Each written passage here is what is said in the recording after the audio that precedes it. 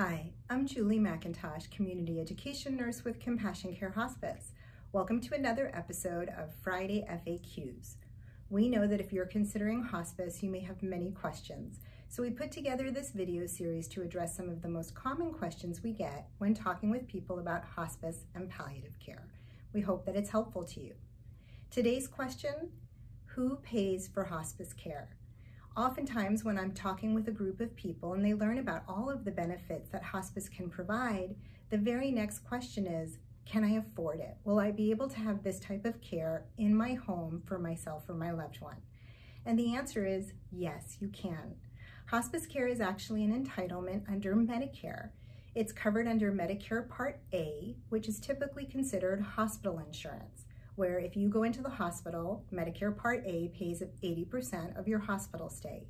Well, when the time comes that someone's diagnosed with a terminal illness and is elected to do palliative or comfort care versus aggressive treatments, then that Medicare Part A switches over to providing hospice care. And under Medicare A, it's covered at 100%, meaning that there are no out-of-pocket costs, no copays or deductibles under Medicare Part A.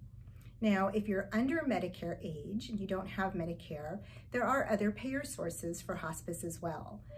It's covered under Medicaid, which is our state-funded insurance for those that are of lower income, and also covered at 100%. The Veterans Administration, or VA, covers hospice at 100% as well for service-connected veterans.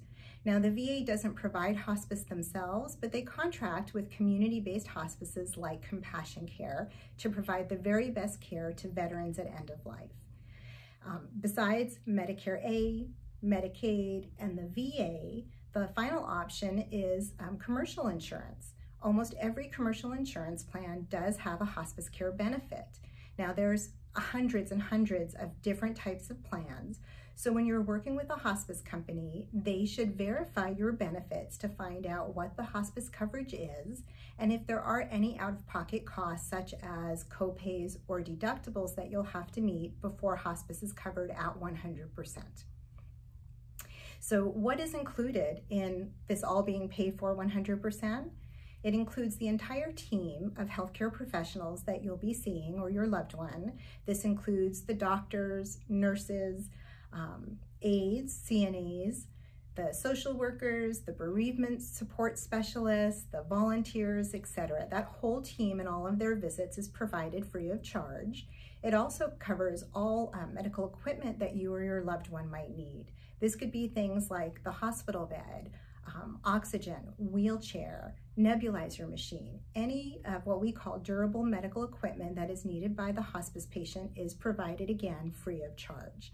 It also covers all medications that are related to the hospice diagnosis. So if somebody's on for congestive heart failure, all the medications related to that would be covered, as well as all medications related to pain and comfort. They're all covered at 100% with no out-of-pocket costs again.